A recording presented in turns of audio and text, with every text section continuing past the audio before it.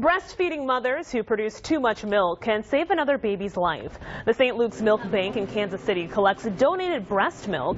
The milk bank uses it to create a special formula for premature babies. Donations slow down during Thanksgiving, Christmas, and the New Year holidays. The milk bank is reminding nursing mothers they can help preemies.